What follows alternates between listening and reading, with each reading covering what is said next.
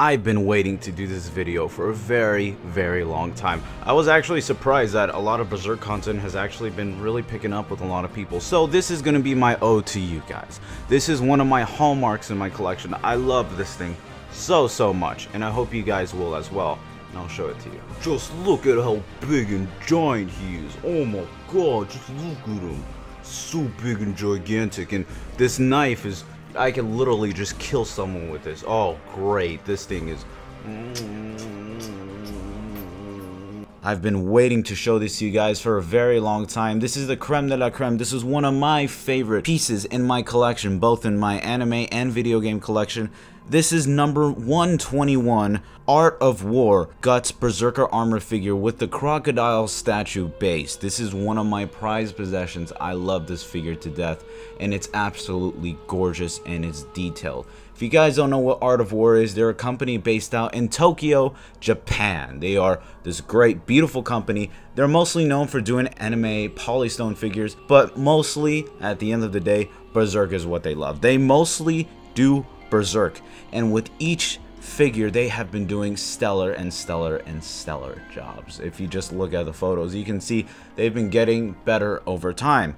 So this specific one depicts the battle where Guts is on the beachhead in the Millennium Falcon arc. I think it's volume 29. He's basically chopping Crockies left and right. He's just going off out of them. He's doing his business. So pretty much this statue actually depicts that. It's absolutely beautiful. Alright, let's move on to the box. This thing is ginormous. It's fucking huge. Holy shit. Honestly, it didn't even fit in my light box, so I couldn't take screens of that. So I apologize for the off-screen photos. I don't like doing that, but here it is. Pretty much, it's this huge box that encases everything inside. On the front, it pretty much says Art of War. It says Guts. It says all the info that you need to know. It even gives you the number as well. On the top, I actually really like it as well because they actually put a little bit of metal parts on it. On the four corners, it basically has these little metal parts that kind of looks like little metal rivets. It makes the box look heavy, and it just makes it look great. I really love the way of this design. And when you pull the top off, you can pretty much see inside. It has a styrofoam box that says Art of War. Pretty much, it's embossed on the top. When you open that up, of course the figure is housed inside. I didn't put the figure in here, but it has sponges, it has cushions, it has everything to make sure that the figure is completely housed very comfortably inside, and it does look great in there. So pretty much, let's move on to the figure. Alright, so here we go guys. This is it. This is the Art of War Guts Berserker armor figure with the crocodile base. He is ginormous. He is standing 11 inches tall from base to the tip of the Dragon Slayer, and he's also weighing about maybe 2 pounds. This is polystone, and if you don't know what polystone is, it is a mixture of polyurethane material with a little bit of stone additives to kind of give it that really hard porcelain type of feel. So it does have weight to it, that is for sure. Now, to be honest, I'm not sure if the entire figure is made out of polystone due to that, because the cape feels like it's made out of resin or that's some type of material. However, he also comes with a removable Dragon Slayer. You can basically take it off and put it back on. They kind of did this to kind of make sure that it doesn't get damaged inside, and of course it's a good move by Art of War. Pretty much has a little metal pin that you put it on, so when you slip on the Dragon Slayer, it doesn't really fall off or anything of that sort. Of course, this is a statue. It is not going to have articulation in the slightest. That is not what you should be expecting. What you should be is a beautifully detailed statue. It is filled with so many minute little details. It's scary how much Art of War has really put into this figure. I'm going to definitely show you in a bit how it is, but details are crazy, from basically his prosthetic arm to his bandaged arm to his Dragon Slayer to the blood splatters everywhere. It is nuts.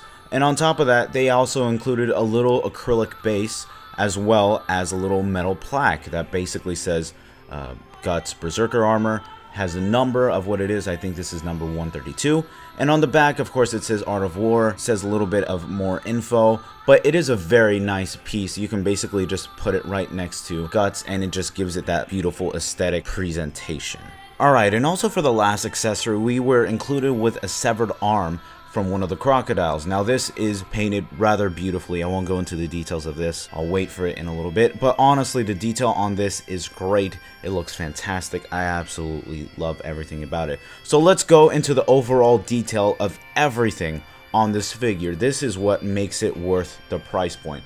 First of all, blood, blood, blood. It's everywhere. It's splattered everywhere, under his cloak, under his jawbone, under everything. He's completely covered in blood, and the way they did this was spectacular. They basically splotched it on little spots around the statue, and pretty much it just brings out so much of what makes Berserk. It's the blood and the gore.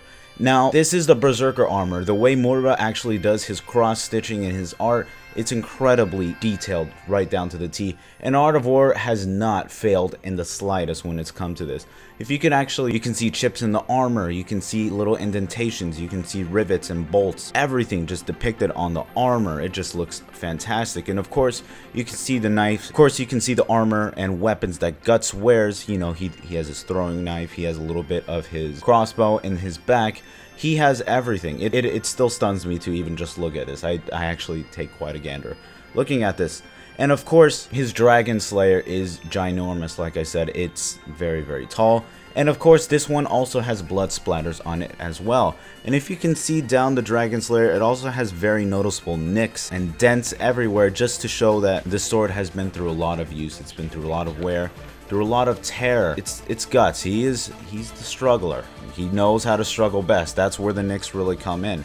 And of course, you could also see his prosthetic arm. This is actually one of my favorite parts of the entire figure. Pretty much it has his metal arm that we've come to know. Of course, it doesn't come down where he does the arm cannon, but it does have a little spirally metal wire that goes from the top to the bottom of his elbow.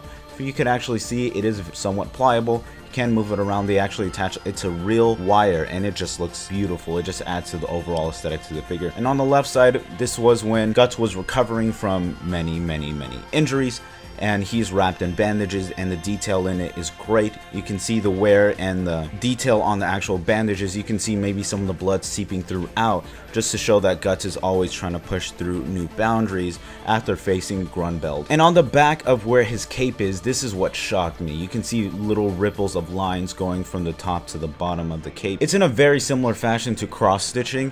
So basically, the very similar art that Mura does, you can depict it here as well. It just looks fantastic. I think my only complaint that I will say about this is the face sculpt of Guts, or rather the paint apps. I don't really like it too much. It looks like Guts, but the detailing could be a little bit better. Of course, this is 2005. What am I saying? This is Art of War. They've completely changed in 12 years. Their aesthetic is completely fantastic. They're almost flawless at this point. And let's continue down to the base. The base is a beautiful gravel sand type of look. It's a very nice base, and it adds to the overall aesthetic of the entire figure. And like I said, this was at the beachhead when Guts was fighting the crocodile, so they just did a fantastic job on this. And moving on to the crocodiles, honestly, this is what's amazing. First of all, you can see the little scales and the teeth that the crocodile has. You can see his pupilless eyes, and one of my favorite parts is that they actually put a very nice clear coat on it. It's very shimmery, it's very shiny. It's made to look like the very glistening and slimy look to what a crocodile actually looks when he's coming out of the water, and the Art of War just knocked it out of the park with that. This all extends to the detachable piece that I actually mentioned a bit earlier. You can place it anywhere you want to on the base, so you could put it next to his arm, his leg, anywhere, whatever your fucking heart desires. It's not me, this is for you. But one of my favorite parts too is the way the blood is actually seeping out of the appendages.